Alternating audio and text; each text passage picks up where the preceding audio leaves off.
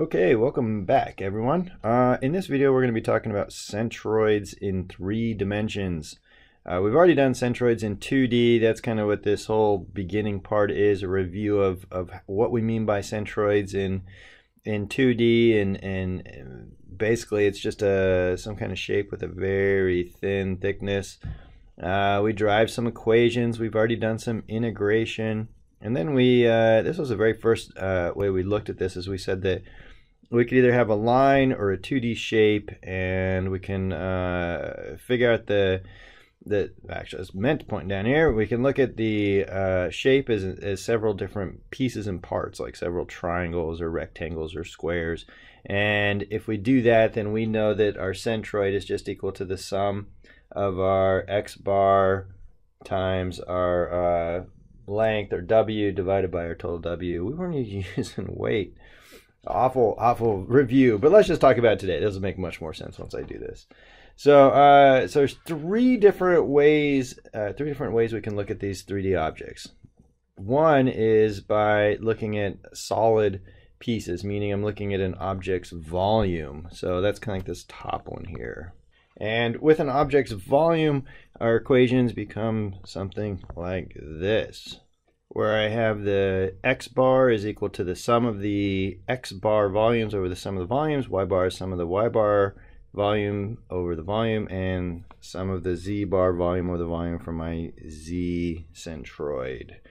So it looks real similar to what we did in 2D. The only difference is we have these volume pieces. The second way we can look at this is if we're treating these as almost like thin plates.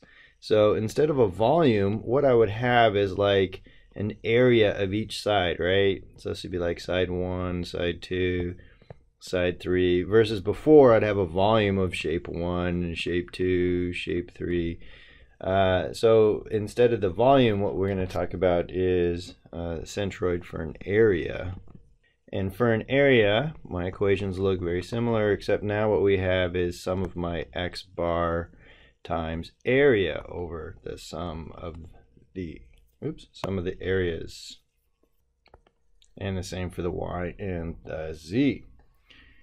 The last way we can look at this is, first we do a solid, then we do a volume. Last one is if we have these rods, or treat them basically as lines. Each one of these lines, so here I have 1, 2, 3, 4 different lines, would have its own little centroid, and its own little centroid would have a distance in the x, y, and z directions. So our last one is centroids for lines or rods. Just like the others, in this case my x bar is equal to the lengths. So the x bar times the length over the sum of the length of each segment. Y bar is equal to the sum of my y bar lengths over the sum of all my lengths. And of course z bar is equal to the sum of my z bar length over all of my lengths.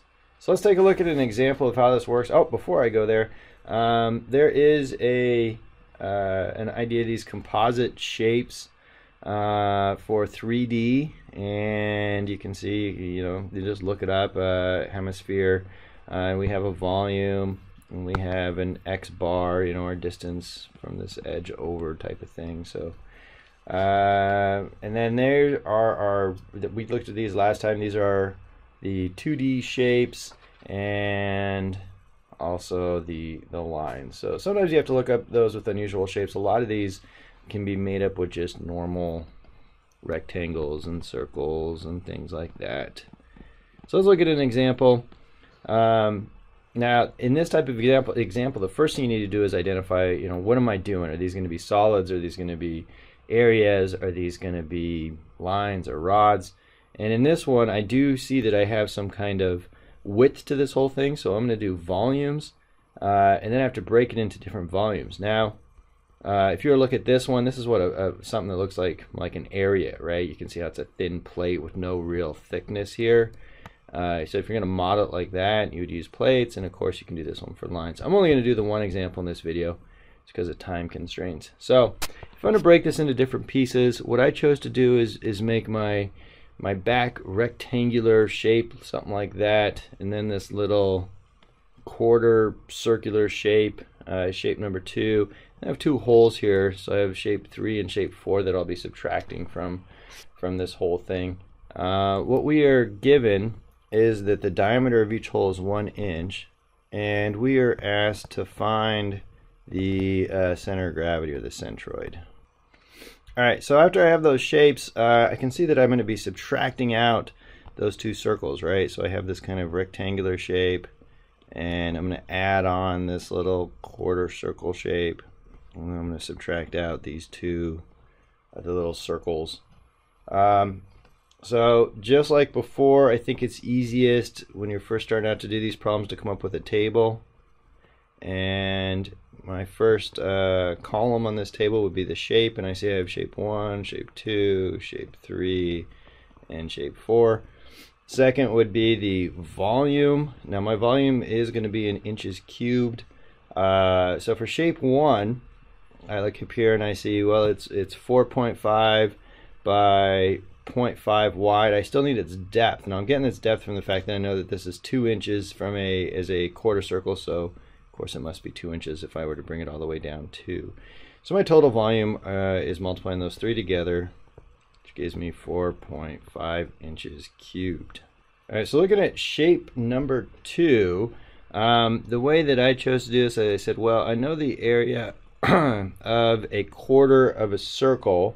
That would just be 1/4 times pi r squared, r being 2 squared. And then I can just multiply that times this depth of 0.5. And that gives me a volume of 1.571. And shape 3 is just a circle. And so I just do the area of the circle times its depth. Now I'm going to put a negative in here because it's missing. It's not there. It's a hole. So I'm going to have my pi. Given that the diameter is 1, so I'll do pi r squared. Sorry, 0.5 times the depth of 0.5, and that gives me something like what? Minus 0.3927. Same idea with the number 4, it's the exact same, so minus 0.3927. Once I have the volumes, the next step is to identify where this x bar is for these shapes. And for shape number 1, what I'm saying is my x bar is out this direction, and since the whole thing is 0.5, my x bar would be 0.25.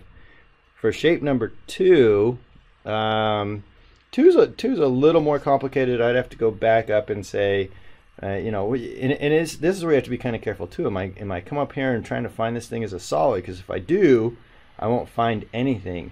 Instead, what I'm doing is I'm saying, well, if it were like an area, and I had a quarter of a circle, because that's what I do have, and I were looking at this distance over this x bar, I see that it's 4r over 3 pi. So that's how far it is along this direction, right? Now that is also only from that point right there. So what I would have is this 4 times, the radius is 2, so this is 4r over 3 pi.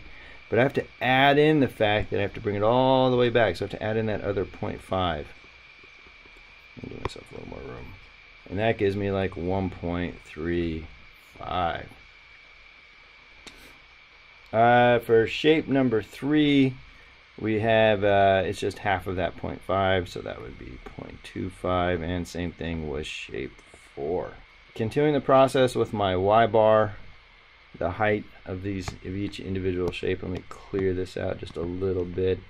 When I talk about the height for object 1, I see that my z-axis is up here, so it's actually below the z-axis. It's a total depth down of 2, so I'm going to put a -1. Make sure you get your negatives in there. And every one of these is going to be below that x-z plane, so it all has to be negative.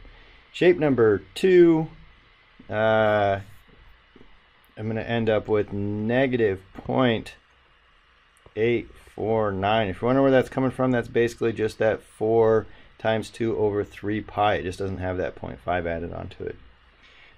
Shape number 3, -1, and shape number 4, -1.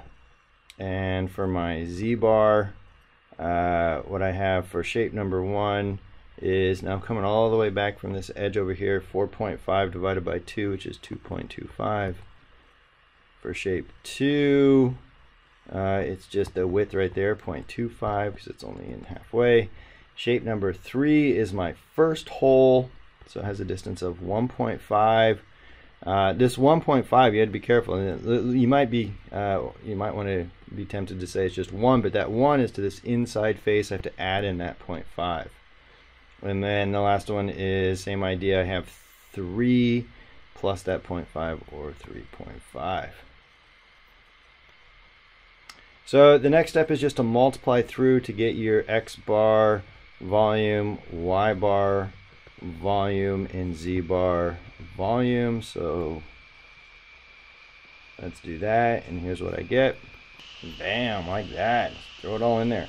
So after I multiply all those through and add them all up, also noting that I do have something like my Y bar. These things are two negatives added together, so I end up with a positive.